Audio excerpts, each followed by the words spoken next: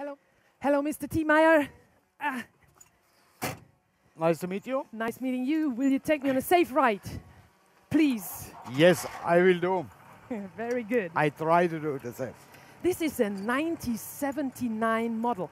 Till 1977, 200,000 Unimogs were already sold, so it was a huge success. It was really used everywhere and for every purpose, because you can do everything with this truck.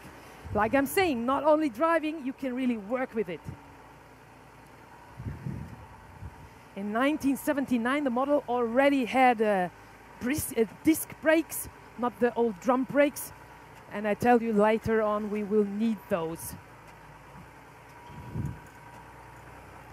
Mr. Tima, how many gears do we have? We have 8 gears, 4 gears for upcountry and 4 road gears. Then we have 4x2, 4x4 and differential lock. Oh, okay. Will we use these differentials today? Differential lock we use only if we climb up hills or we go downhill, just for safety reason. Or we pass a river. We don't know how the ground, so we use the differential lock. I don't think we will but pass with a river differential today. lock, you cannot make a turn left or right. Yeah. Oh, oh! You're going to lose me, Mr. T. Meyer. Yeah. It's only 20 degrees, and the maximum that Unimog can do is 38 degrees. So it could be even worse. I was worse enough. Next thing we see is the twist, because this is something very special on the Unimog.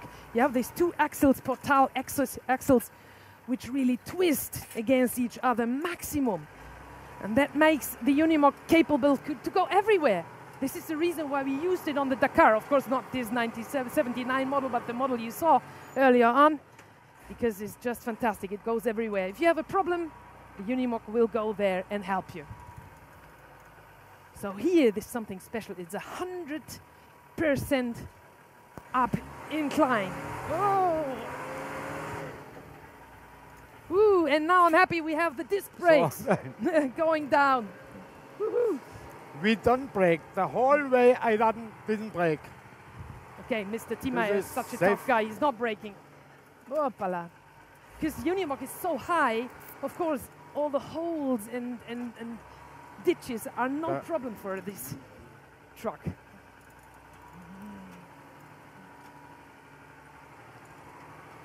Nevertheless, it was 79 hard work to drive the Unimog one whole day. That must have been hard work either. A little bit like Dakar. But in Dakar you wear some safety belts and some helmets. So what do we have here now? So we use first gear because we go very slowly because of the cameraman behind. I'm happy that we have the cameraman behind. You go very slowly. Yeah.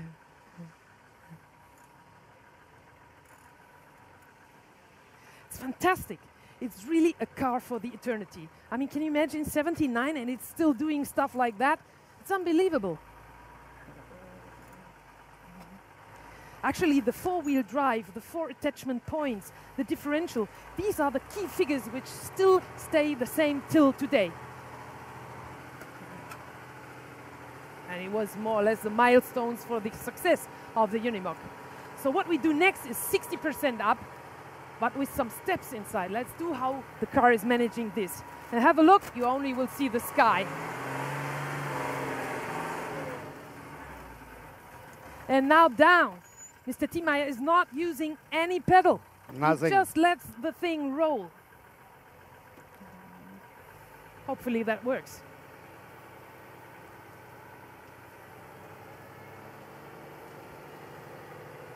If it would be too slippery now, he should accelerate. It's a little bit like driving in the dunes with a Dakar truck or Dakar car. You go up in the dunes, you see nothing, you don't know what is behind, and you have to trust in the car that it goes down and not falls over, that you did everything well. And even in the sand, you should not brake, so I'm used to that. So let's do the twist from the other side. You can see in the mirror what we are doing at the moment.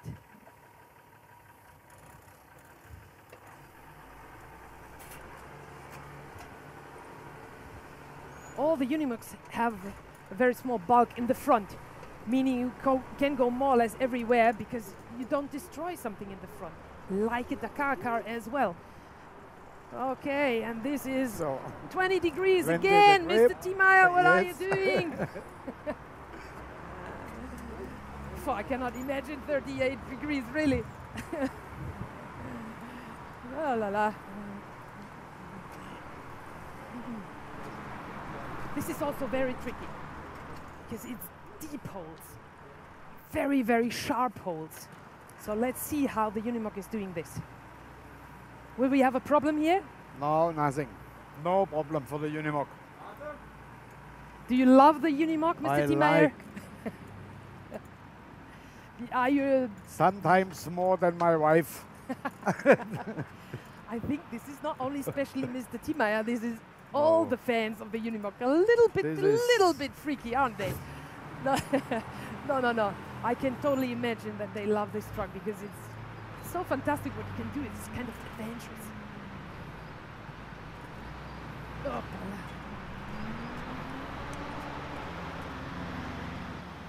I think even this, the Unimog could tow me in a Dakar through the dunes if necessary, till today. We wouldn't be the quickest, that's for sure, but we would get safe back into the bivouac.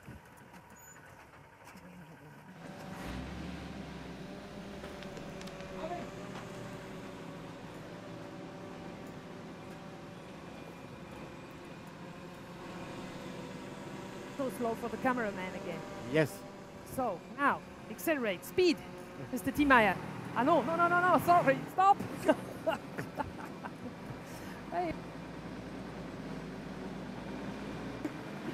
Fantastic. It shows thumb up.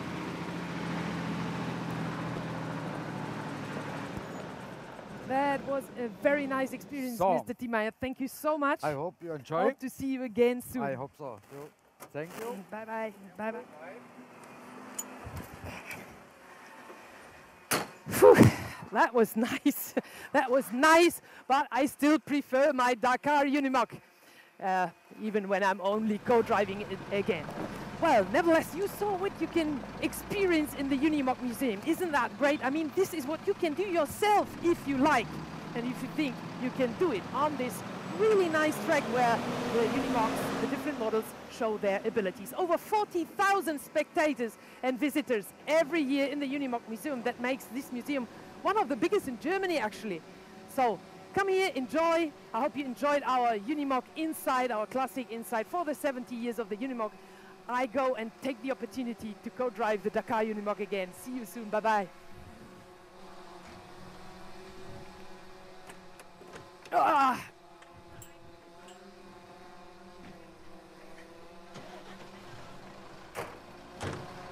Bye-bye.